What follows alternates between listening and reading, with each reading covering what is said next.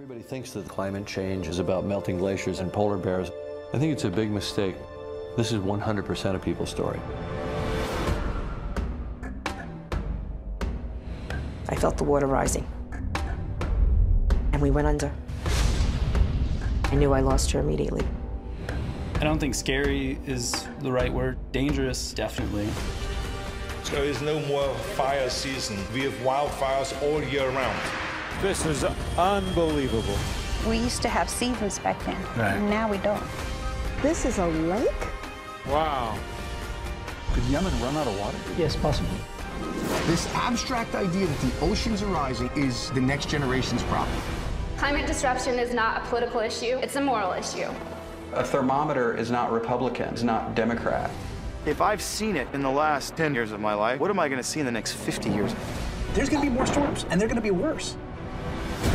What have you done?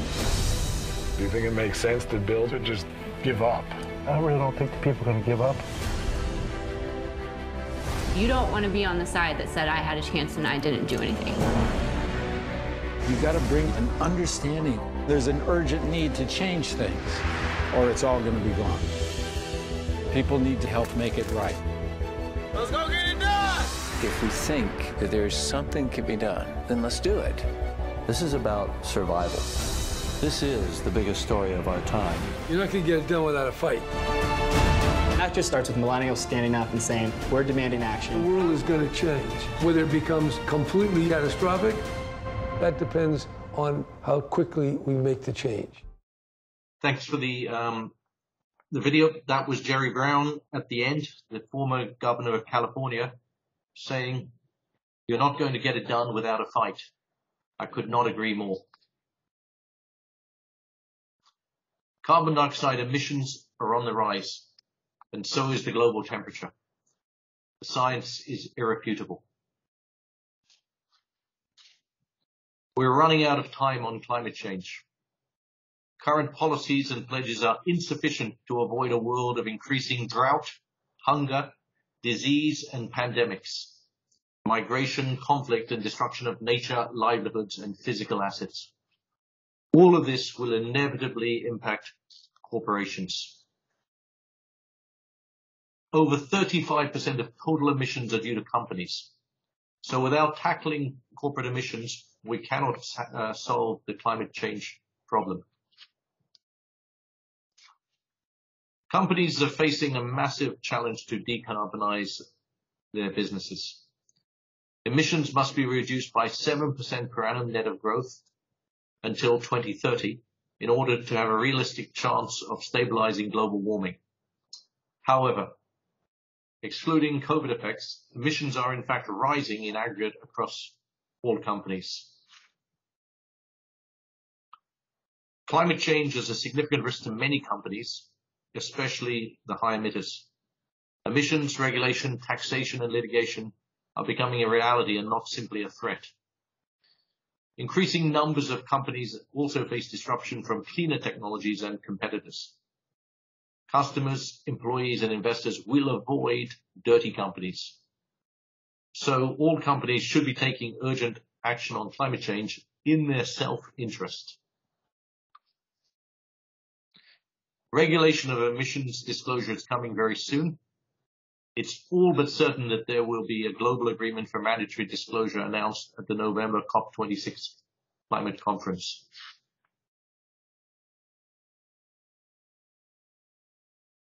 The EU is committed in law to reduce emissions in Europe by 55% by 2030.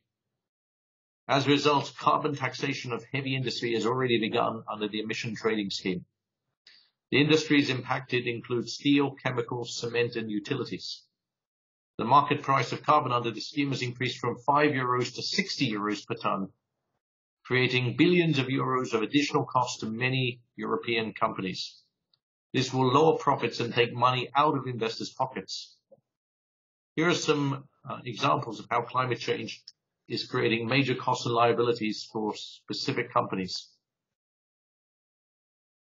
Pacific Gas and Electric is the example here. California's forests have become a tinderbox due to drought exacerbated by climate change. In 2018, a faulty power line owned by the utility Pacific Gas and Electric started the deadliest fire in California's history. The company was forced to file for bankruptcy protection due to $30 billion in damage claims. In 2015, General Electric expanded its exposure to coal power generation equipment through the purchase of Alstom for $10 billion. But between 2013 and 2018, coal generation fell by 25% in the US and Europe, and renewables rose by 26%. As a result, profits in GE's power generation division collapsed, resulting in a $23 billion write-down. Another example, Royal Dutch Shell. In May 2021, Shell lost a landmark legal case. The Dutch court ordered them to cut their direct and indirect emissions by 45% with immediate compliance. Critically, customer emissions were included in the judgment, requiring cuts in production. After the judgment, the Shell CEO announced that Shell would accelerate its emissions reductions in order to comply with the judgment. The case set a broad global precedent for future environmental litigation. A similar lawsuit is currently being fought against Total. The CEO of Client Earth, an NGO employing over 150 lawyers engaged in suing corporate polluters, threatened after the judgment that there would be a growing wave of strategic climate litigation to hold companies legally accountable for their environmental destruction. ExxonMobil's share price has languished for years as the company pursued growth in oil and gas output. However, this year, 5 new climate-competent directors have joined the board. 2 were invited by the company, but 3 were forced onto the board by the activist ESG investor Engine Number One. Engine Number One had clear evidence and justification to win the vote because Exxon did not have a credible climate action plan. Investors have begun reevaluating climate change risks. The cost of both debt and equity capital for dirty companies is increasing as many investors have started to systematically incorporate corporate emissions into their underwriting processes. Good companies understand that it is in their self-interest to reduce their emissions. There has been a dramatic growth in ESG funds. Nearly $1 in $3 of inflows into global equity funds this year have been into ESG funds, which now total over $1 trillion. Despite all of this, most companies and asset managers are failing to take sufficient action on climate change. Only 3% of listed companies have science-based emissions targets, and hardly any have a plan to reach those targets. Most companies are doing as little as they can get away with. And most asset managers are passive and ineffective and not protecting their investors. The biggest investors, BlackRock, Vanguard, State Street, voted against almost all climate resolutions in 2020. There is a necessity for all companies to produce and implement a serious climate action plan to decarbonize their business. Disclosure and targets without a credible short and medium-term plan are wholly inadequate.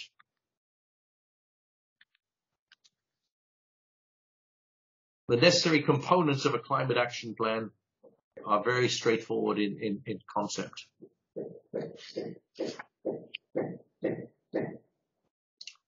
TCI's ESG policy requires the companies in which we invest to disclose emissions and reductions targets and have a credible low carbon transition plan.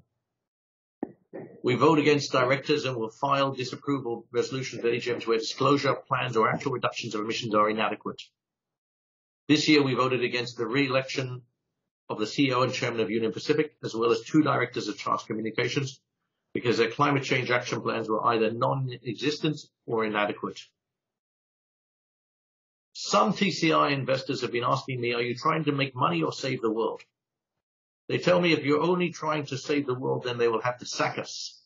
But they've not understood that companies with low emissions benefit competitively and command higher valuations. TCI has supported a new global initiative called the Say on Climate. The purpose of the Say on Climate is to force mandatory disclosure of both emissions and plans. Here is an example of what a Say on Climate resolution looks like for Charter Communications. TCI filed this resolution at the AGM of Charter. It resolves the board of directors of Charter disclose their emissions and plan to reduce those emissions and provide shareholders with a non-binding advisory vote to approve or disapprove the plan. Mark Carney, the UN Climate Envoy, supports the Say on Climate initiative as a necessary accountability mechanism.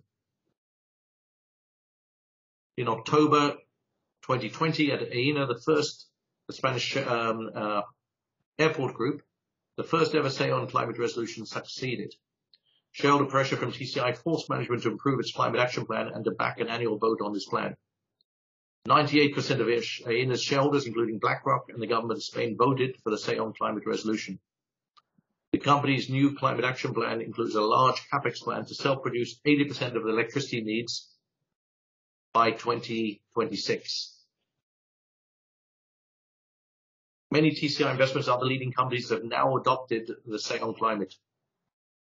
Here is some examples.